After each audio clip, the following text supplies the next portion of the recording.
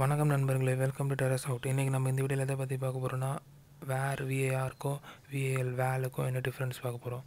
இந்த காட்லினை பொறுத்த வரைக்கும் விஏஆர்னால் வேரியபிள், விஏஎல்னால் ஒரு கான்ஸ்டன்ட்டுமை.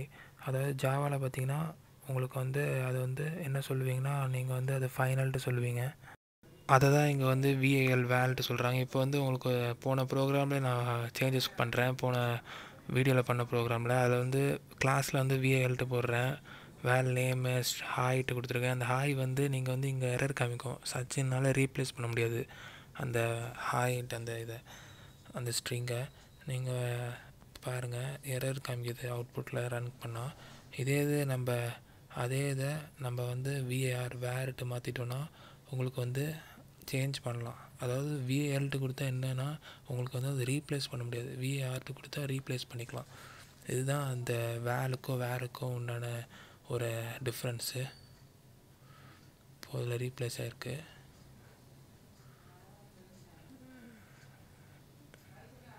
இப்போ பாருங்கள், இப்போ வெறும் விஏஎல் அப்படின்ட்டு கொடுத்துட்டு ரீப்ளேஸ் பண்ணாமல் வெறும் ரன் மட்டும் கொடுத்தா உங்களுக்கு ஹாய் பிரிண்ட் ஆகும். ஏன்னா அதில் எதுவும் மெயின் கிளாஸில் எதுவும் ரீப்ளேஸ் ஆப்ரேஷன் எதுவும் நடக்கலை. அதனால் இதில் எரர் காமிக்கல. அப்புறம் இன்னொன்று உங்களுக்கு சொல்ல வந்தேன். அதாவது மெயின் கிளாஸை நீங்கள் வெறும் FUN function main aft declare பண்ணலாம்.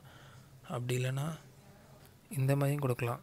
ஆர்கியூமெண்ட் ARGS அரே அதுக்குள்ளே ஸ்ட்ரிங். அதாவது ஆர்கியூமெண்ட்ஸு அரையாக பாஸ் ஆகுது, அது ஸ்ட்ரிங்காக கன்வெர்ட் ஆகுதுன்னு அர்த்தம் இதோட மீனிங்கு.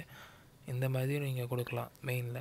ஆனால் எது நல்லா கன்வீனியன்ட் வேணால் நீங்கள் FUN மெயின் ஆஃப் அந்தமாதிரி ஃபங்க்ஷன் மெயின் ஆஃப்டே கொடுத்துருங்க. இது நம்ம எழுதாட்டியும் எரர் காமிக்காது.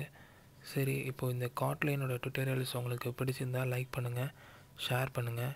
அப்படியே ஏதாவது டவுட்னால் கமெண்ட் பண்ணுங்கள். மறக்காமல் சப்ஸ்கிரைப் பண்ண மறந்துடாதீங்க. அது பக்கத்தில் இருக்கிற பெல் ஐக்கானை கிளிக் பண்ணால் உங்களுக்கு நான் போடுற வீடியோஸ் நோட்டிஃபிகேஷன்லாம் வரும். நன்றி. அடுத்த வீடியோவில் பார்ப்போம்.